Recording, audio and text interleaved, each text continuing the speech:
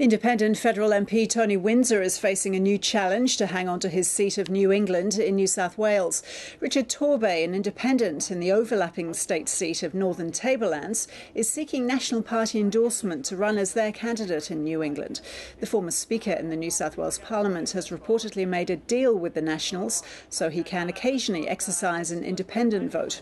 Tony Windsor retained New England with almost 62% of the primary vote at the last federal poll.